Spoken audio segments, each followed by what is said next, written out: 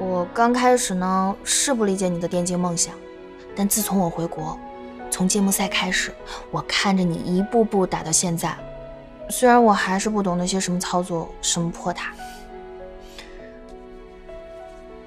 是越塔。不管什么塔，我都知道，至少你这前半辈子是不会离开电竞这个舞台了。我也知道，你这一辈子也离不开我了。所以啊，我是不会做出让你在电竞和女朋友之间选择一个的苦情狗血戏码。既然已经决定了，我就不会后悔。这点小打小闹我都承受不了，还怎么跟你谈恋爱啊？跟你们这样的人在一起，不就是要接受这些关注和指点吗？谁叫我男朋友这么能干，是电竞小明星。他们祝福也好，不祝福也罢，我们的未来和他们一点关系都没有。我没在开玩笑，不管是刀山火海，还是万丈深渊，我都……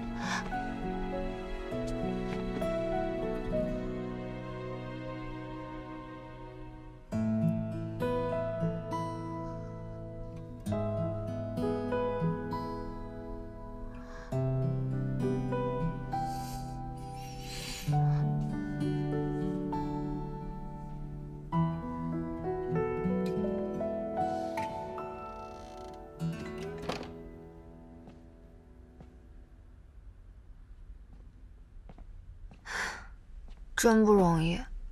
金阳是挺不容易的。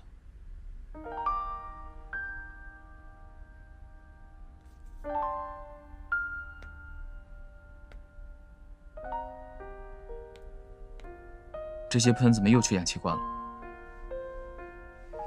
爱家什么鬼呀？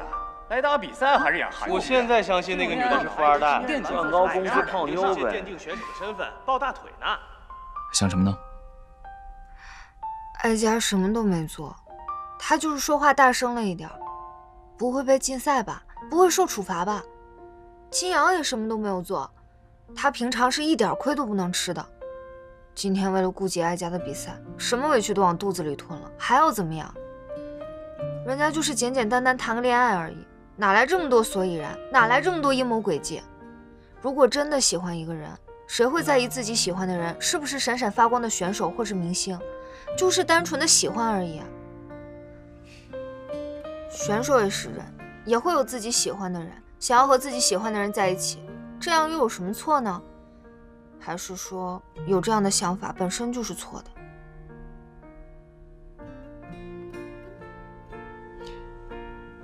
因为身为公众人物，你的身体发肤本来就不属于你自己。我们存在的意义就是为了打赢比赛，取悦粉丝，为战队效力，所以会不顾一切地做到以上这些事情。这些话看似很对，当然也会有很多人这样认为。但如果连选手本人也是这么认为的话，那就糟了。比赛输赢当然很重要，但相比于粉丝对于战绩的满意程度来说，我们是更应该直接面对结果的人。所以自私点地说，这是我们的事情，谢谢你们的喜爱与支持，但是比赛输赢好像真的跟你们没关系，这才是对的想法。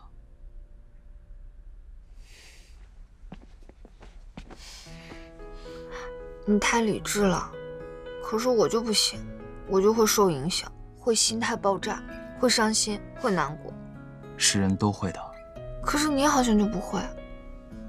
成哥，你是不是真的强大到无所畏惧？是啊，因为我还要保护你们啊。不管了，不管了，抱一下再说。你这种仿佛世界末日要来的语气是什么情况？一想到明天这么好的胸肌和腹肌就可能不属于我，堪比世界末日。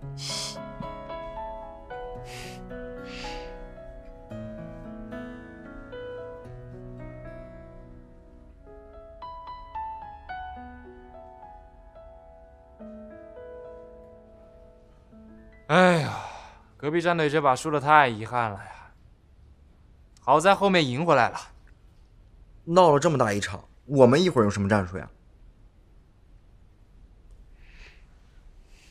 明神，我有个不成熟的想法，能不能再用一次4保1？4保1？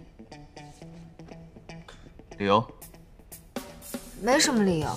现在4保1这个阵容争议很大，大家都说这个赛季执着于这个战术的队伍一定赢不了。但是我们上次打 DQ5 第2把用的就是4保1，打得还挺好的，所以想再试试，看能不能用。不是有句话说实践是检验真理的唯一标准吗？你想拿雪女？雪女？刚才艾佳拿的不就是雪女吗？还输了。上场比赛隔壁战队输和艾佳拿不拿雪女没有关系。4保1体系最主要的就是 ADC。朋友，你这有夹带私货的嫌疑。鬼扯了这么一大堆，还不是为了给你自己的好姐妹证明啊？她们输不输比赛和艾佳有没有女朋友都没有关系。也行，教皇那个不粘锅，不论他打成什么样，都会有人帮他洗白。他们上场比赛输了，最大的锅就在他身上，正好让他见识一下什么叫真正的4保1。但他失眠2、3天未必不是一件好事，所以，我同意了。好，可以。一会儿我拿个字幕童子，咱们梦回春季赛。无视版本的用过时式神，无视版本的用过时战术，你们真的很膨胀。我怎么摊上这么一个乱搞的队伍？你也乱搞啊？你拿个一木莲呗。老猫说的对，一会儿就拿一木莲，你去辅助老猫，我自己单下。啊？梦回春季赛啊！春季赛，梦回春季赛。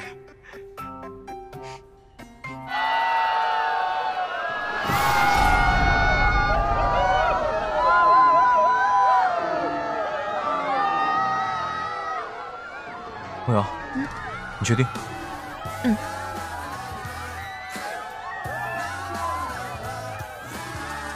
零落泪滴化成雪。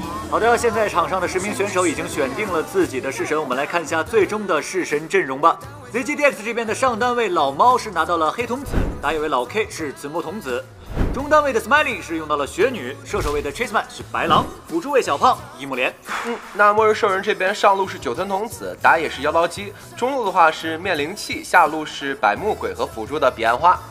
这10个式神的话，小球你有什么自己的看法吗？我觉得今天就是 ZGDX 这边好像有点搞事情的意思。Smiling 居然选择雪女，今天比赛到底是怎么回事啊？可能这个 Smiling 是这样，他是受了上把 YQCB 的影响。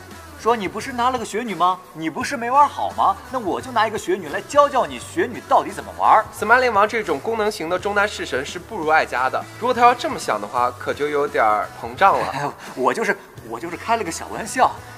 这把 ZGDX 还是要打4保1的。4保1怎么了？4保1怎么了吗？你没有看到上一把 YQCB 打4保1保教皇，然后失败了吗？那可是教皇，打得不比成哥差呀！东西可以大家加油！好嘞，加油！别说我没提醒你，少说这种骚话。等一会儿打完比赛，你回去看一眼你微博就知道怎么回事了。